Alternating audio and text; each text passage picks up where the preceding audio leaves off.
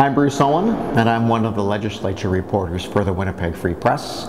And with me is my comrade, Larry Kusch. And we're going to be talking for a few minutes about the NDP leadership race this weekend and how we got here. And how we got here happened back in mid-October when we learned Premier Selinger was not going on a trade mission to China. Instead, he sent his agriculture minister, Ron Kostishin. We started asking, okay, why isn't the Premier going to China? And of course, at that time, there was the takeover of the Genpeg generating station in northern Manitoba.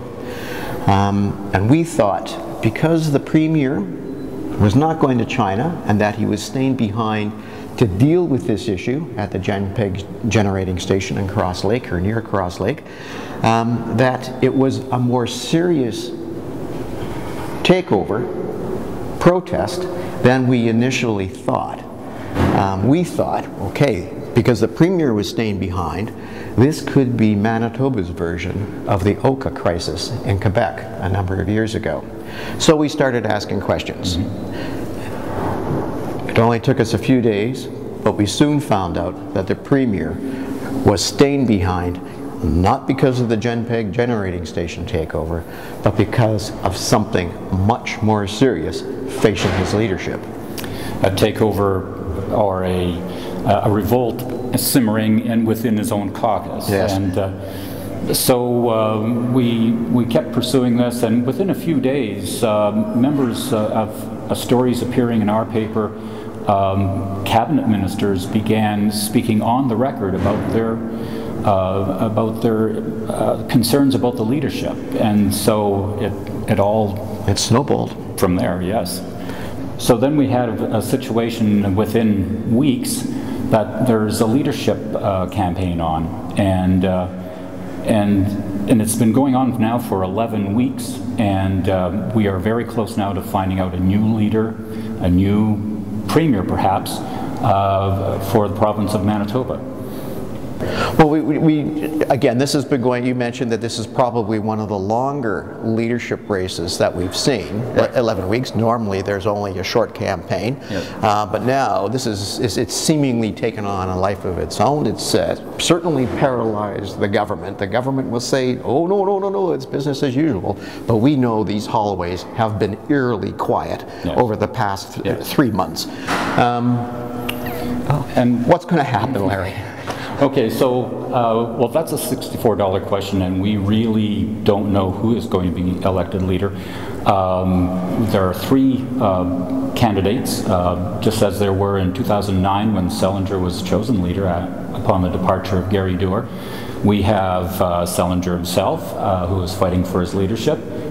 We have Steve Ashton, who took him on last time. In 2009, and then we have Teresa Oswald, who will siphon off a lot of the support Greg Selinger had last time. Well, Teresa's being obviously one of the 5 ministers who questioned and obviously mutinied on Selinger's leadership. One of the questions that I've always wondered, obviously, and it's a big issue obviously in this campaign, is the anger within the NDP over, Oswald and the other 4 coming out and breaking cabinet solidarity and questioning the leadership. How is that going to play into this weekend's vote? I think that's a big factor in the vote. We know that Teresa Oswald has a fair bit of support, but we also know that within the NDP there are a lot of people who can't bring themselves to supporting someone who spoke out publicly against the leader. She probably would have had a lot more support if the Premier had just resigned when he saw the writing on the wall, so to speak, and this hadn't been made public. But when it did, a lot of people got very angry. They thought that Premier Selinger deserved to stay until he was ready to leave, that he had earned that. But now we're so it adds a different dynamic, and it also makes you wonder how things are going to play out at the convention if it goes to a second vote. We believe it will go to a second vote. Yep. We think that after the delegate selection meetings and the youth vote are in. The three are pretty much tied. They have pretty much equal support.